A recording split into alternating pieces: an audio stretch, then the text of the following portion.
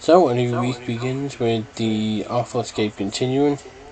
Quite an interesting game to start with. I mean, graphically, as you can see, really good game. It's a musical slash game as well. But yeah, a good way to start the week. Real difficulty, we finally got the phone to work. New year, phone problem. Recycling, cardboard first. That's the cardboard done. Cans and bottles, well. That's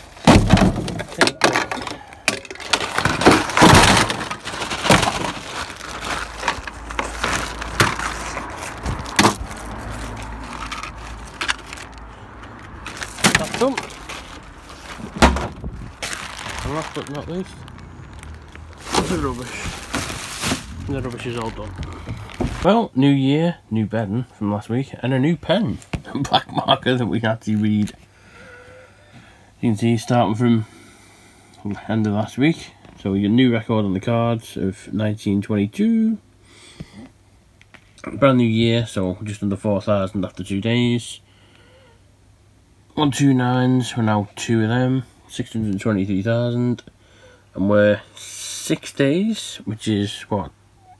Top row, half of the middle row, from 1,800 before the end of the 14 rounds. Well, there you go. The Art for Escape. Complete the game. I have to say, it's one of the best graphically designed games I've ever played. The colours that go into it, the different animals that are in. Wow. It is basically a musical game about, well, someone who doesn't think they're as musical as they actually are. And there you go, the end. The surprising thing is that it's only a 12 unlock game, and yet it could be so many more. But it is a completion. It also was a bit of a strange one that 5 days into the month we played 2 games and completed them both. After the build that we got for Christmas, the mini one wasn't, well, usable because of missing pieces and because there was a bit of money spare from it. And there was a bit of a notice about a new launch, about a Lego Sonic. We snapped it up.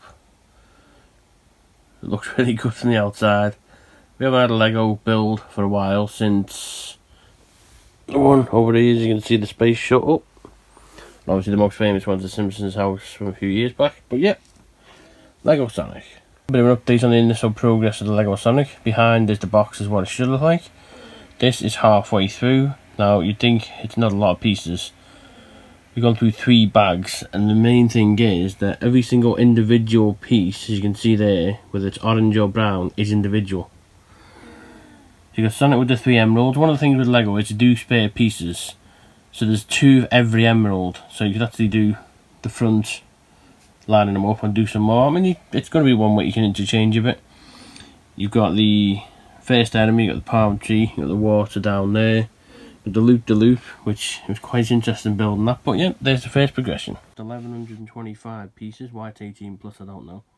It's finally done. There's a bit of a nice touch, it's hard to see here, but like a high score table, and the name at the top is the person who designed it, called Viv. That one is, you can see like the little protection bubble, that's because there's 2 on that side, which is the speed and the ring. We'll zoom out because the focus isn't great.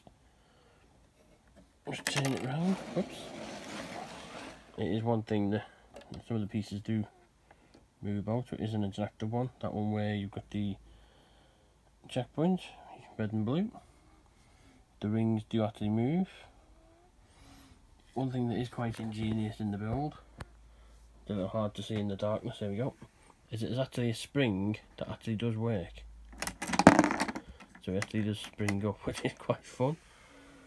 What comes with it as well is obviously you have your Chaos Emeralds. There's a spare of every single one of them, and also no Sonic feature has ever done without a proper enemy, which is Robotnik.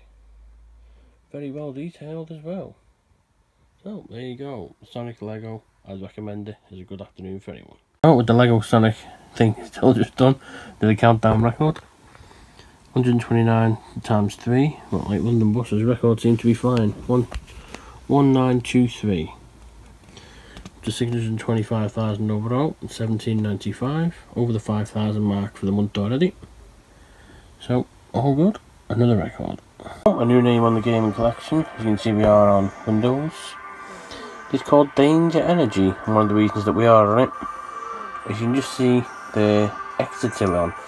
Any previous viewers will know that when a new Exatilon game comes out, if it's within the price range that we usually spend for games, we get it to keep the leaderboard up. So let's see if this one's as good as the others. Here we go, about half an hour to 40 minutes to play. There was a bit of a guide involved because some of the levels were a bit tricky, and after all Exatillions there's a bit of help sometimes. As you can see, the nice way called achievement unlock for this game. There is a Xbox version we may well get and do. I can't see it being the last time we ever play it though, because the amount of levels on the game, as you can see, there's only 15 unlocks. We've done 15 levels. There's upwards of 50-60 levels in the entire game, which in any other developer we would play. However, we know Exatillion all too well that when you play a level that's not an achievement, when an achievement does eventually exist, it glitches on you. So let's stay in at 15 for now. Well, they say London buses is for the things that come in twos, things that come in threes, I'm not too sure.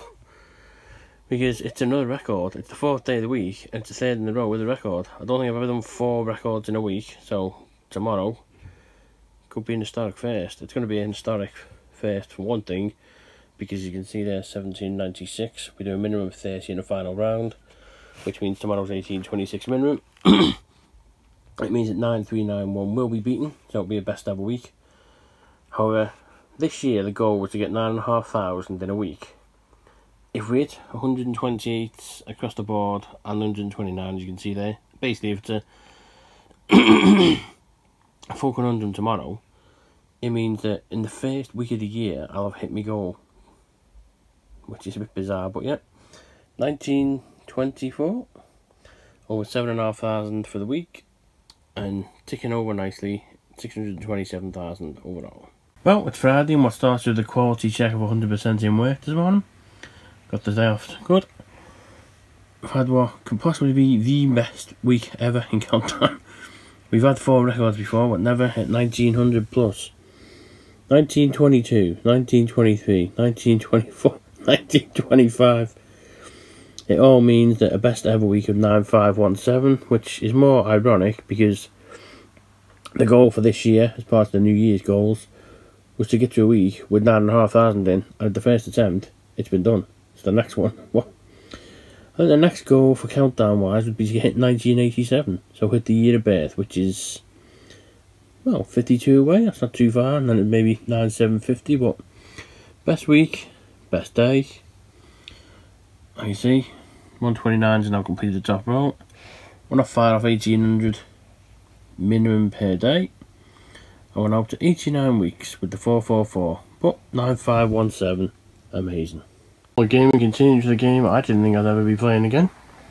Cruz Brothers Combat School Edition. The reason for this is that there seems to have been an update dropped yesterday for an extra 1,000, so it'll need to be a recompletion. There you go, there's the final unlock. You are the bomb for winning 10 in a row at King Get Ill. Does say 11, but we did come onto the game from the last time we played it with 1 as a streak. So there you go, nice work, all achievements unlocked in this game. It's not a full completion because it's only an update, but it's a recompletion, and it means that every game we've played so far this year is a game that we've either recompleted or completed. Well, we played the Windows version. Now time to play the Xbox version to finally get another Exatillion series up. Danger Energy. And there you go, game to start the weekend off. Danger Energy now completed both versions. Bottom in the corner. Nice way all achievements unlocked. So we continue that every game we played in 2022 has been started and finished. Gaming wise, we're moving on back to Kill It With Fire. Not specific as in going for completion, just there's a few on it that we didn't get last year when we were doing the challenge, and now with the new year we're free to do so. Well, there you go, from downtown is the last one. We're shooting the spider that evolve in the distance. As you can see there, well, as you can see when we pause it. Nice work, all achievements unlocked on this game. It's a little hard to see. There you go. On Kill It With Fire. It is now Sunday morning, so when we went on originally in the opening clip on Saturday night, it was just to get a few unlocks, but I realised that they all seem to fall into place. So we're now on the 9th of January, and every single game I've played this year has left with a completion. To end the week, doing a bit more of the puzzle. What's changed from last week is there's a little orange bit in the top corner. We made the new badge a bit bigger. All pieces. Next badge is starting to take a bit of shape there.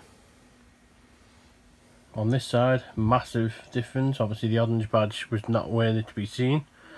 That's been created. The one on the far side has been done as well. LFC one in the middle, the white one. The red one starting to be formed. There's quite a big section with nothing in, but it will be done eventually, and it's a nice progress report.